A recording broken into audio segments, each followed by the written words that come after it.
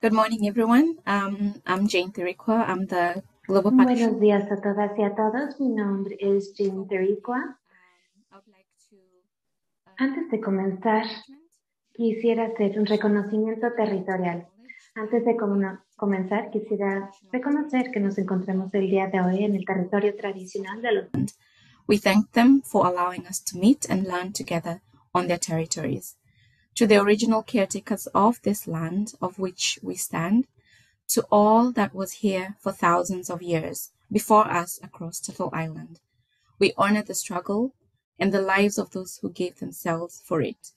For those here today, we acknowledge the ancestors. Beneath our feet, we acknowledge the land. Our ears to the ground, we can hear them. The Cree, the Métis, the Dene, the Saulteaux and Anishinaabe, the Dakota and Lakota nations, the Inuit, the Blackfoot, the Innu, and all nations that came before us and those yet to become. An infinity of footsteps of those who long called this land home, the unfolding of bundles, the undoing of colonization, and the ongoing of this land to allow treaty to come alive. We affirm our relationship to each other and to the land. We acknowledge and pay respects to the indigenous nations and ancestors of this land. I acknowledge the land of the Huron-Wendat, Haudenosaunee, and most recently the Mississaugas of the Credit First Nation, where I am right now. Thank you. So to start us off, thank you very much, everyone, for joining our Women of Courage workshop for this 20th anniversary. We are very excited to have everyone here. And we want to say a big thank you to our guest speakers. We have a lineup of amazing panelists who are going to share with us today. And to start us off, I will welcome now Father James Oyet Latancio to lead us in an opening prayer.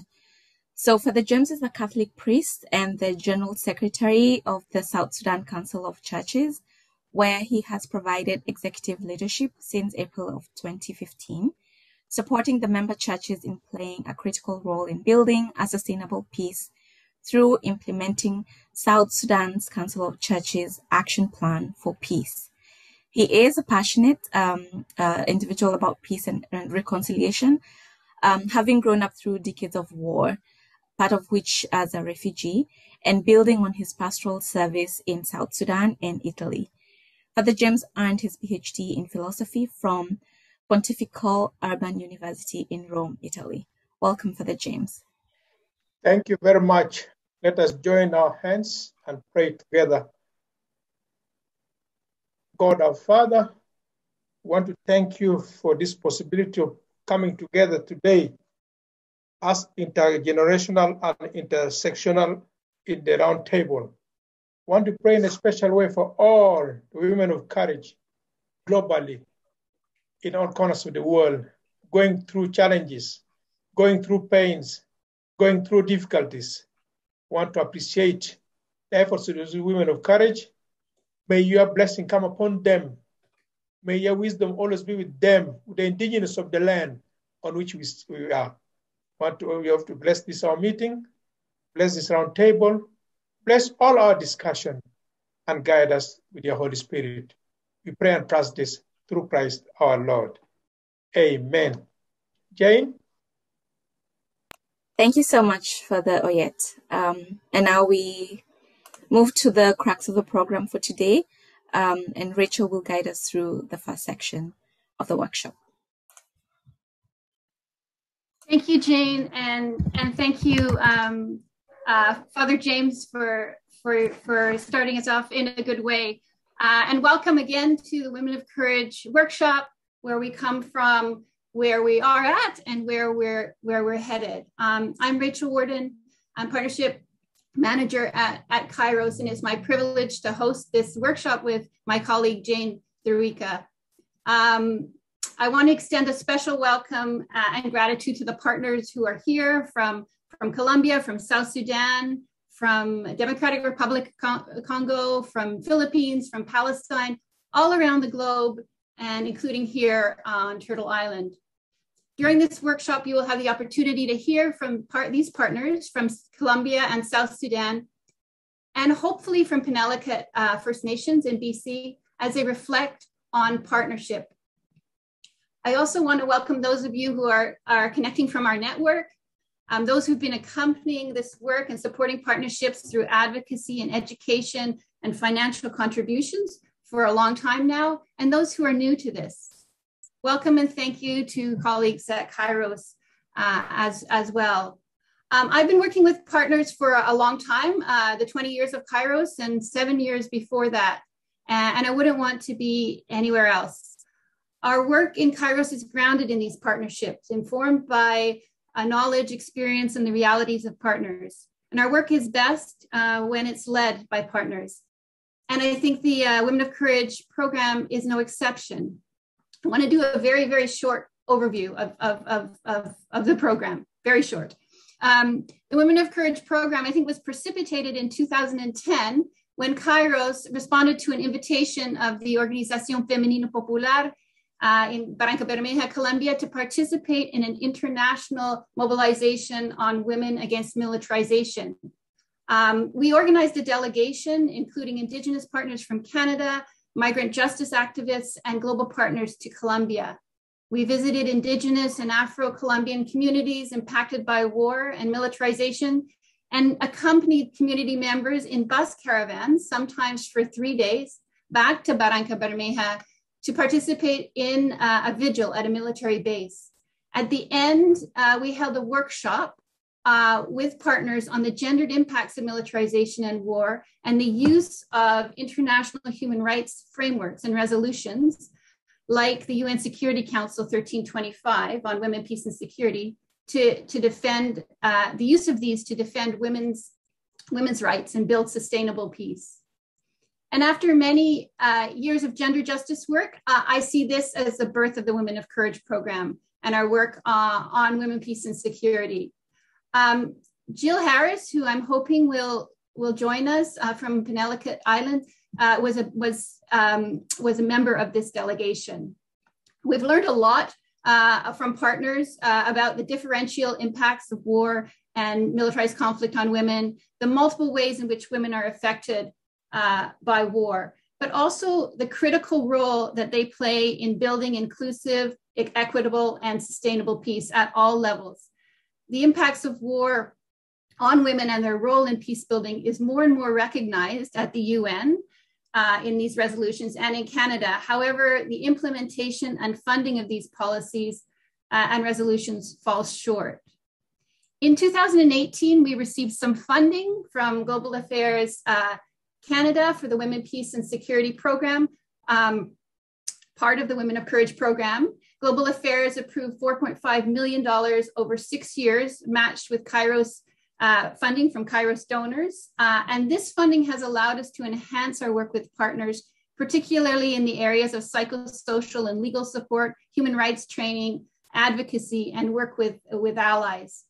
I wanted to welcome and thank representatives of Global Affairs Canada who have joined this workshop.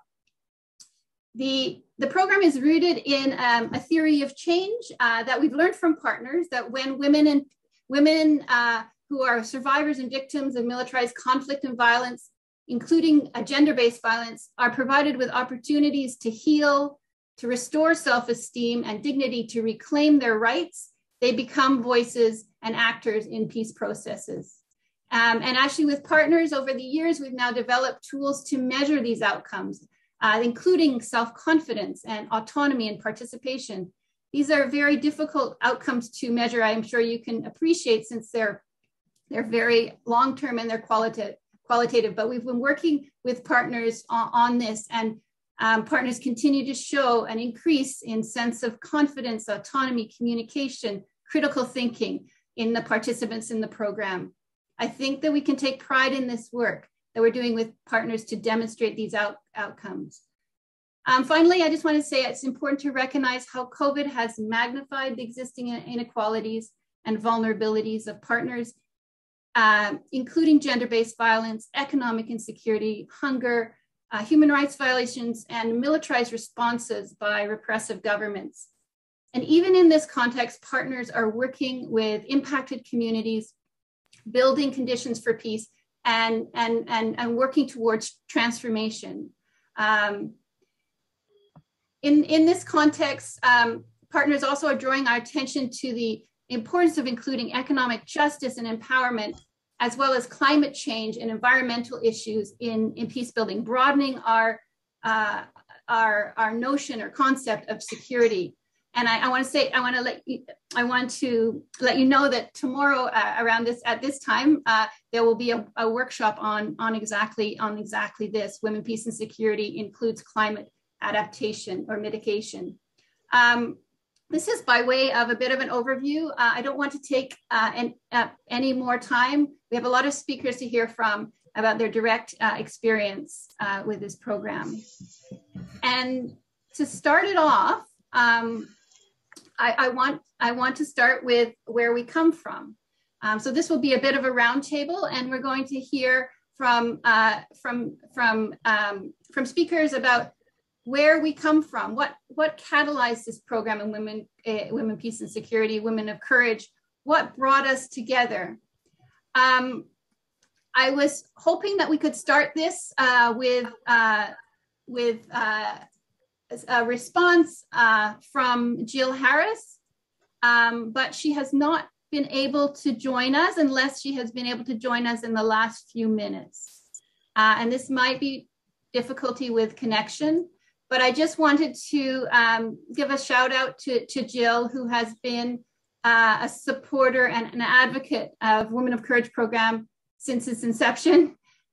She's a member of Penelakut Nation and a grandmother and a former chief, a residential school survivor. She's currently the secretary of the Penelakut Elders Advisory Committee and is involved in the search for unmarked grave in Cooper Island Residential School. So yeah, I mentioned that she participated in the 2010 delegation to Colombia and the participation in the mobilization against militarization. I traveled with her to communities in the South, visited indigenous communities in Colombia, and then we traveled back to Barranca Bermeja on a 3-day bus ride to the vigil at the military base, and she participated in this workshop. And then on the first Women of Courage tour to Canada, we visited her community in Penelakut, actually with a partner from Chantal Balulu from the Democratic Republic of Congo. And as I said, since then, Jill has been an active voice and advocate in the Women of Courage program. So just wanted to acknowledge Jill here and hope all is well with her, and that we will hear from her soon. Next, I want to move to Colombia, actually, to the Organización Femenina Popular and to Women of Courage in Colombia. And it's now my pleasure and my honor to introduce Gloria Suarez. Gloria Suarez is an executive member of the Organización Femenina Popular in Colombia. Gloria has been working for more than 40 years in the leadership of the OFP, supporting social movements. In addition to her position with the OFP, Gloria is on the municipal board of victims in Barranca Bermeja, and she is a representative of gender justice issues. Gloria has extensive experience in providing psychosocial accompaniment to women victims of armed conflict, and has been an advocate for human rights, peace, and gender justice. I've known Gloria since the beginning of our partnership with the OFP and my first trip to Colombia in 2001. Gloria received the KAIROS Women of Courage delegation in 2010, and at that time met Jill and came to Canada in 2018 and participated in the Women of Courage, Women, Peace, and Security first South-South gathering. So thank you so much, Gloria, for joining us. It would be great just to hear from you, your thoughts about where we come from as Women of Courage. Thank you so much, Rachel, for the introduction and for the presentation. I would like to extend a warm welcome and greetings to everyone, to the team in KAIROS who have accompanied us and who have been such an important support for us. And I'd like to send greetings as well to all the partners and allies who have made this work possible and who have made it possible for KAIROS to support us. So I'm in Colombia, in Barranca Bermeja, in the Magdalena Medio region. It's close to the Magdalena River. And this is a region that has been highly disputed by the different armed groups. It's a region where forced displacement and forced disappearance, sexual violence, and gender violence has been heightened. And this region has been deeply affected as a result. Our organization was born in 1972. We've been working for more than 40 years. Soon we will be celebrating 50 years for organizations defending human rights and defending especially women's human rights. We also defend land and natural resources. Our community has been affected by the armed conflict. Members of our community have been murdered, exiled, suffered sexual violence as well, and been forcibly displaced and disappeared. And in 2011, we worked in collective reparations. We participated in that process. It was a very complicated experience. And the Women of Courage program, as Rachel mentioned, began with that accompaniment that KAIROS has given to organizations for more than 10 years. They've not only accompanied us economically, but also have been able to respond in political ways, morally. They've been there with us in the most difficult times.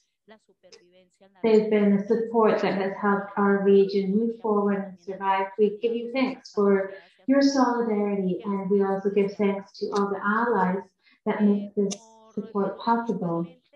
Also, as Rachel already mentioned, Women of Courage has been a fundamental program because it has helped to improve and it has helped women to recover from the impact of the armed conflict and the war. These are women who have been victims not only of gender violence in their homes, but of political violence and persecution, because it has been women's bodies where all armed groups have tried to retaliate by using women's bodies. So Women of Courage focuses on psychological, legal support, emotional and psychological well-being, collective action, and support and accompaniment, human rights defense. All of that has been absolutely essential for us. It has been a very, very positive experience, and it has allowed us to help women empower themselves in terms of their rights, to become more active, to present themselves in front of authorities, and they often are re-victimized. And as a result of the access to local groups, we've been able to help them empower themselves. We've been able to help them with their self-esteem, with their autonomy. We've also been able to help them with the reproductive rights programs as well. And I should also mention COVID in the context of the pandemic. It has been and continues to be a very difficult situation for women. Previously, there were spaces where women could go, could meet, and now they had to be locked down with their aggressors in many cases. They had to spend 24 hours at home, and we saw an increase in gender violence, and there were also people who were armed actors in their home, and therefore the situation became very complicated. And we've been able to accompany a lot of women through this experience and through this period, it has been essential to have access to the Women of Courage program because it focuses so specifically on women's needs. It helps us to accompany women in their everyday lives. For example, there was a woman who was a migrant, which is another of the cases or the examples that we work with. There are women who come from Venezuela who are also very vulnerable, whose rights are violated. And so we've been able to integrate them into our work. I'm very grateful for the program Women of Courage. It has been essential for our organization and for the work that we do to accompany women.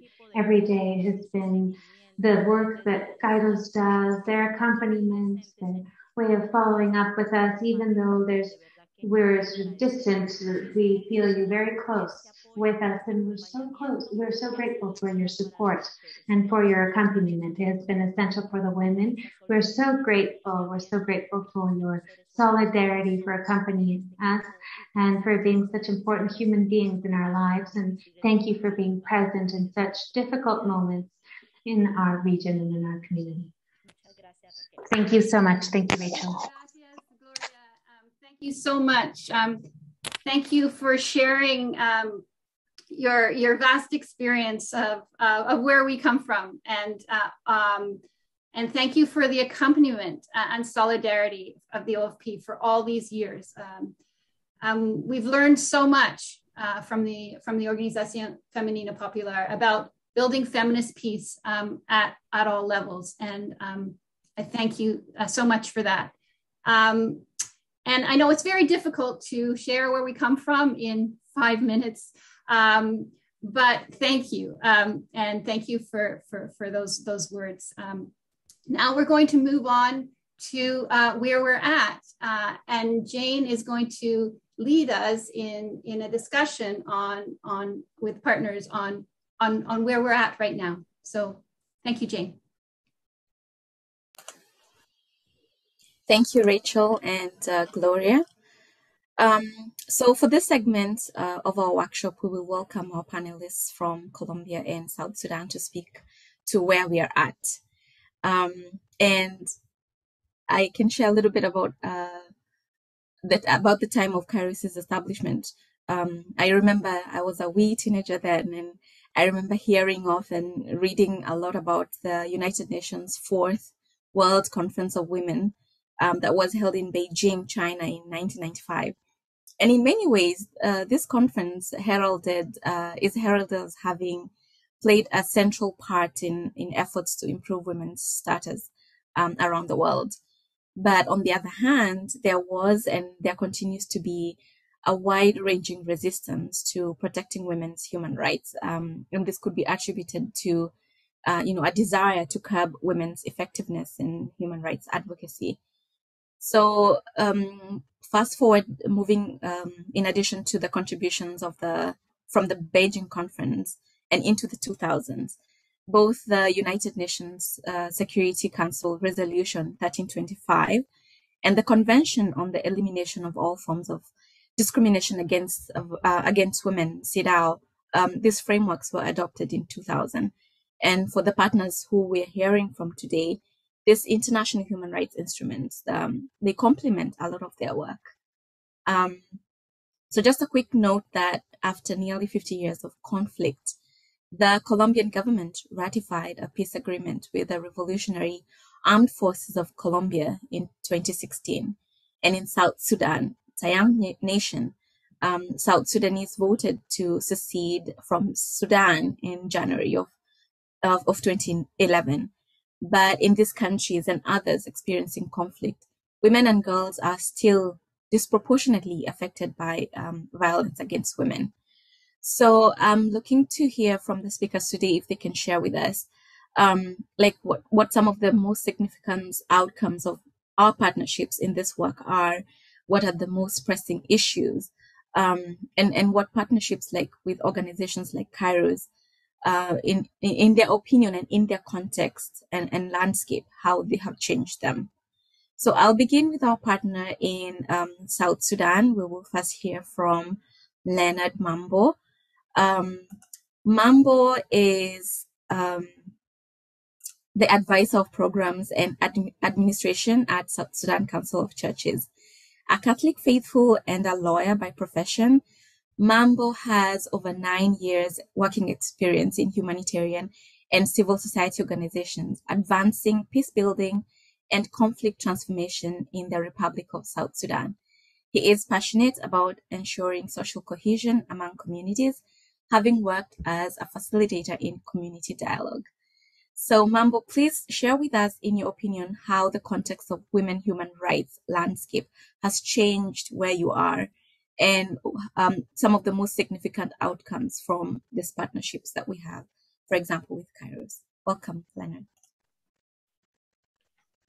Thank you so much, Jen, and the entire team for giving me this opportunity. I have to appreciate that this is one of the most rare opportunities that one would wish to have, because looking at the fact that we also celebrating 20th anniversary of KAIROS, and also looking at the fact that we had a very long-term engagement with KAIROS. If you can permit me to have a very simple presentation on behalf of the team, I want to do some bit of slide where I will be able to highlight some of the key issues. As far as our partnership is concerned with KAIROS, specifically KAIROS Canada. Am I allowed to do some presentation, simple highlight of presentation on some of the key issues? Yes, so this is some simple presentation that I want to table in this very important event, celebrating KAIROS for the 20th anniversary. When you look at the context of South Sudan, is a very unique situation that one would not expect to see in this modern era. The context in South Sudan, as far as women in particular are concerned, is very unique because we have a lot of stories, a lot of issues surrounding gender-based violence as a result of the ongoing conflict, and also the level of vulnerability, specifically among the women, girls, and children. You'll be able to see that 1 out of 7 South Sudanese women, in most cases, die from childbirth, pregnancy, and also you'll see that 16% of women over 15 are literate compared to 40% of men, while the Constitution guarantees equality between men and women, and this sets a percentage quota of 35% for women in legislative assembly. But when you look at the practical aspect of how these things are exhibited as far as the context in South Sudan is concerned, does not properly reflect what is being done. So looking at this, the current context, as far as this discussion is concerned, is that much as we are practically doing a lot of things as far as our partnership with KAIROS is concerned, we still believe in chapter 4, verse 13, that much as we are entangled by a lot of issues in this country, we can still do a lot of things through the strength that KAIROS is giving us. Allow me to go straight away to the context itself. What has changed as far as our partnership with KAIROS Canada is concerned? Looking at our partnership right from the onset, you'll be able to see that through the South Sudan Council of Churches National Women Program, which is respected across the entire country because of our special position as far as South Sudan Council of Churches is concerned, because the church in South Sudan's context is seen as a neutral body that unites people in different contexts. And you'll be able to see this in different respects as far as conflict resolution in the country is concerned. When you look at, you'll be able to see some pictures that are generated from our partnership, activities that we did together with women, encouraging women to participate, looking at the fact that the participation of women in different decision-making arena is limited. Through the support, we're able to engage women. Specifically, National Women Program has brought out a structure that we call the Women Link, the South Sudan Women Link, under the auspices of South Sudan Council of Churches. Through the support, we're able to engage the women in different forums. You can see one on the other side.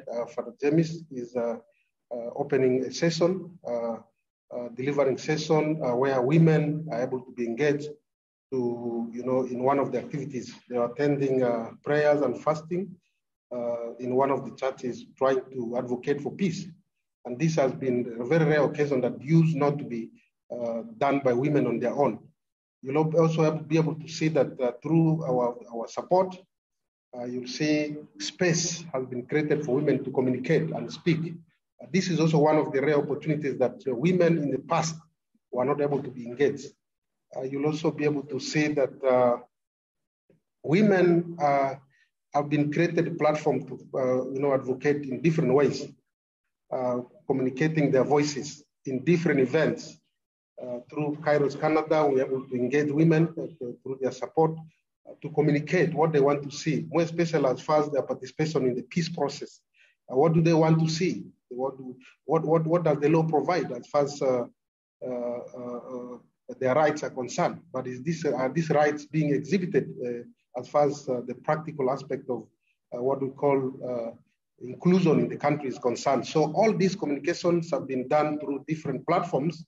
And in these different platforms, women are able to, forecast and communicate what they want to communicate to the system that is in attention of this particular kind of event. You'll be able to see also that when you see some communication here, this program has made sure that women are able to become facilitators. You'll be able to see a woman giving some wonderful facilitation as far as gender justice. You've seen some under it here. We have a training on gender justice, because women have been engaged in different platforms to be able to understand their rights, and these rights can be they were able to understand these rights through different trainings that were given to them. And most of them are able to become facilitators. They have been able to roll out the ideas that they generated from most of these trainings. All in all, recently, we have an assessment that we were able to carry on as far as the impact of our engagement with women, civil society, and also the entire country is concerned. We're able to generate an understanding that matters. We still have existing issues of gender-based violence, issues of violation of rights, issues around women and poverty, at least coming from a platform where coming from a situation where we don't have a platform that creates an understanding for women to communicate, to now a situation where women are able to be together and communicate probably what they want to communicate, is a step forward as far as our engagement is concerned. So in this particular arena, I want to say that our engagement with KAIROS Canada has impacted so much and is still impacting, because we have created a platform, and we have also created a mechanism for women and also the other category, vulnerable people who feel they should be part of this kind of discussions, are brought together to communicate. Yeah. And this is what I see as very important as far as this particular event is concerned. Moving forward, as if you may permit me to move on. Leonard, I think in the interest of time, I didn't really want to interrupt, because I'm still really interested in what you have to hear, but in the interest of time, I think I'll switch and give the Women Link members an opportunity to also speak to this. And thank you so much, Leonard. If we do have time, we'll definitely come back to you, because I'm really, really interested in hearing the end of your presentation. And we do have a delegation of Women Link members.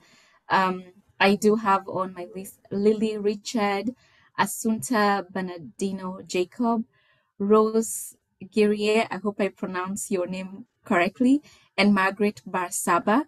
I'm not quite sure which one is the key speaker from Women Link, but I will invite them now to share with us a little bit about what has been the most significant outcomes of our partnership in the Women of Courage work and in their participation in peace-building efforts with South Sudan Council of Churches. So I will welcome the speakers from Women Link to share with us a little bit about their work and the outcomes from this program. Yes, Margaret can take on. Thank you. I think our brother, he gave more things about women, what activities we are doing here in South Sudan, especially in South Sudan Council of Churches. We have women empowerment. We have workshops in different trainings. Human rights, like we have human rights and women rights. I have trauma healing, forgiveness, reconciliation is the situation where we are. We have forgiveness and then reconciliation. And then the teaching about the GBV and women, peace and security. Then peace intervention. We have monthly prayer. We are having from church to church. And the women, they are from different ethnics, denominations. And all the churches, that one, they're under SCC, we used to move together and pray for peace. And the other one, all the prayers where we are doing, that brings unity, love, understanding, forgiveness, and reconciliation among women, even not women only, entire South Sudan. We went to the president's policy twice for prayers. He invited us, and it was a great achievement to have that opportunity. Even here, you cannot find a chance to go and pray with your president or in the policy. And women, we have that chance. We went and then we had a nice with our bishops and all the pastors. That one, another thing, we march on street giving this message. Then we have the outreach. We went home to home, giving awareness and preaching about the COVID-19. And even COVID affected South Sudan. We are being trained for it, and then we start teaching people, giving awareness from house to house. And then even we have the GBV, from home to home awareness about early marriage. Because here some tribes, they used to force their children to go for marriage, in early marriage. And even we have the raping of girls, women. So those are all about is happening here. But now, all what we have done, really there is a great change. Even we have the girls, that when they drop out girls, now they start going back to schools. Even this year, they left their children with their mothers, and now they are going on with their studies. And we have that one, the hard language that people used to talk. Sometimes just you step on somebody's leg, will start insulting you. But now, all that now stops. Now people are in peace, and even now in the peace language. And we have a harmful tradition, now some of reduced, like early marriage, now no longer there. And even we went to the states. We have here that one 10 states, and then women being trained. After that one, we went to the states for the solidarity visit. And that solidarity visit, we give the message of hope and encouragement. Because we are telling, especially for those of IDPs, we went to talk to them to come back home. They are living there, we want them to come, and then we're giving them hope for the future. Because now we have been preaching about peace. Peace is going to be there. Some, they lose their hope, but now they start coming together, they're loving each other, they're friends, and all what women have been doing. Women Link, they give thanks for your supporting our office here, especially the South Sudan Council of Churches. Really, we love you people there. Continue, and we will have more trainings and even being together until next time, even we'll meet again. Bye. I'm called Margaret Basaba, Women Link. Thank you so much, Margaret. Thank you so much. And it's really awesome to see you. We hope that, with the COVID situation, once things, improve a little bit, we'll be able to to visit you in South Sudan. We always welcome these visits to meet with partners and with beneficiaries and to see your work and to stand with you in solidarity and in peace. Thank you so much, Margaret. I'll now move to Kelly from the OFP.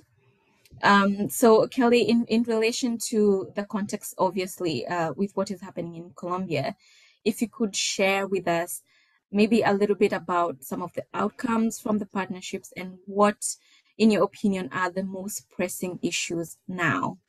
Kelly, welcome.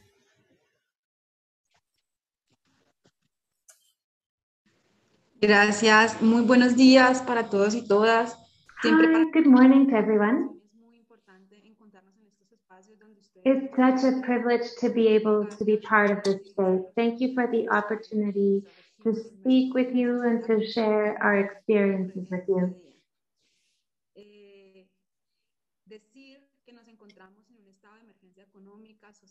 We're in a current state of emergency, and the state of emergency is a result of the pandemic. And now we move to Lucy in Bethlehem. For me, I've been in a speaking tour for the Women Encouraged. By the way, it's really hard to say it, what kind of experience and memories. But one of the memories that I have at Saskatchewan, when we had the chance to participate in the Truth and Reconciliation, and it was really amazing experience for me.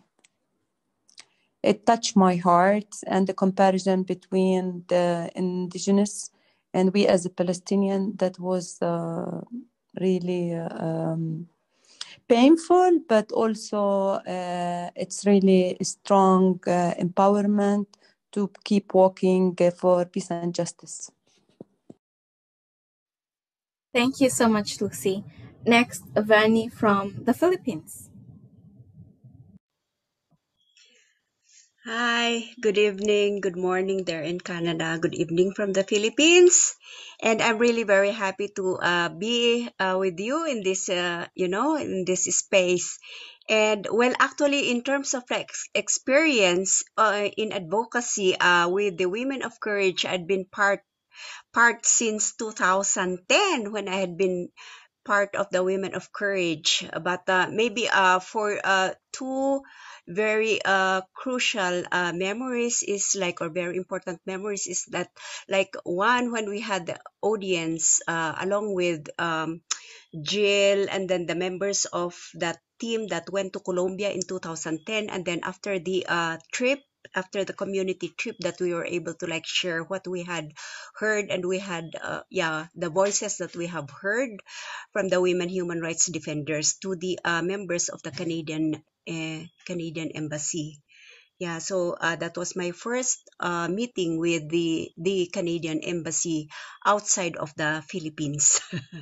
And then, of course, the second when, unfortunately, we weren't allowed to take photos, because it was their protocol. So that was something that we missed.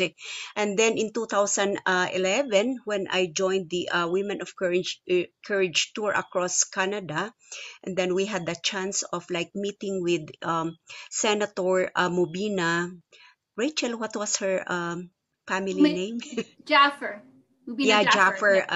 Jaffer. And that was memorable to me in the sense that, she was, she heard, and she heard she listened carefully to my story coming from the Philippines, and also from Chantal coming from Congo, from the Republic of Congo.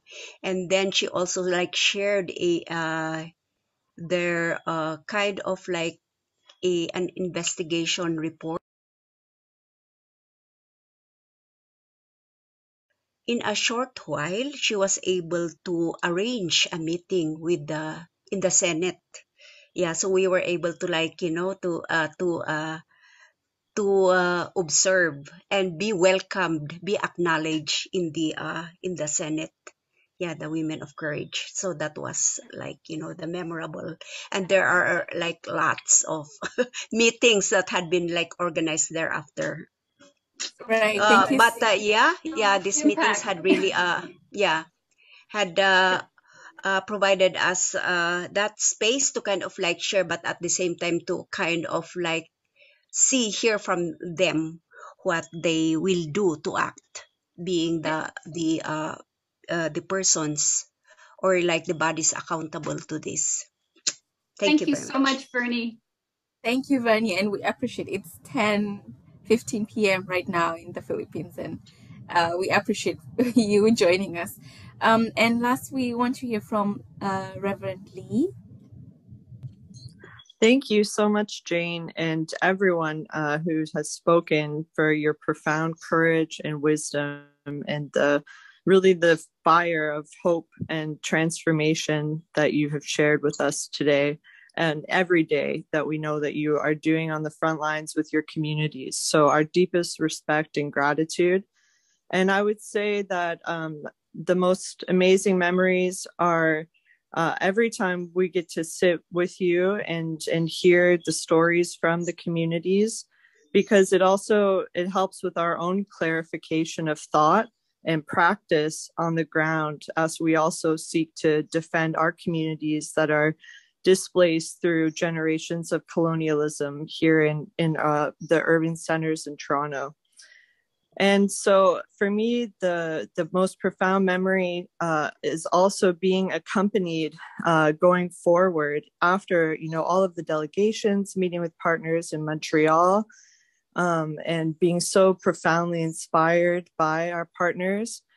Those same people like Lucy and Tarek and Vernie continue to accompany us now and share their teachings on, how they cope with violence in their communities and change us, from their witness. So thank you so much for the courage of all of our partners. Thank you so much, Lee, and thank you everyone who shared. And I wish we could do this. I wish we could do this for longer. And please, if you do have memories, do share them in the chat or share them with me or with Jane, and we will share them with partners, because this is it's nutrients, it's air, it's oxygen to keep the work going. And so I just wanted to say again, thank you to everyone for this fabulous discussion, trip down memory lane, and look at the current situation and look at our hopes and aspirations. And I want to recognize the extremely difficult conditions that the partners are working in right now, working and living in right now. And in spite of that, in defiance of that, they continue this work, building peace, building justice, building equity. So I just want to recognize that and thank them. So thank you to all the speakers, this intergenerational panel. Thank you, Father James. Thank you, Gloria, Leonard, the Women Link group, Kelly. Thank you, everyone. I hope I'm not missing anyone. Thank you to the translators. Thank you to the translators for allowing us to be able to communicate trilingually and to communicate with partners. Thanks to the partnership team, all my colleagues. Thank you for all the colleagues in KAIROS behind the scenes and doing all the work to make this possible.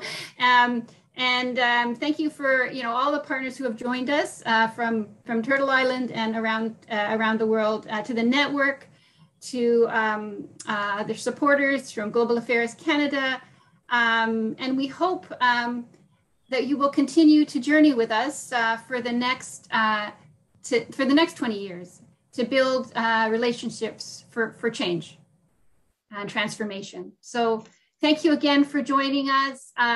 You will be hearing from the partnership team and the Women of Courage program. We have activities planned for 16 days of activism, which starts on November 25th and goes to December 10th. We'll have 16 stories of change and courage that will be highlighted during those 16 days. We have plans for a podcast from Jane.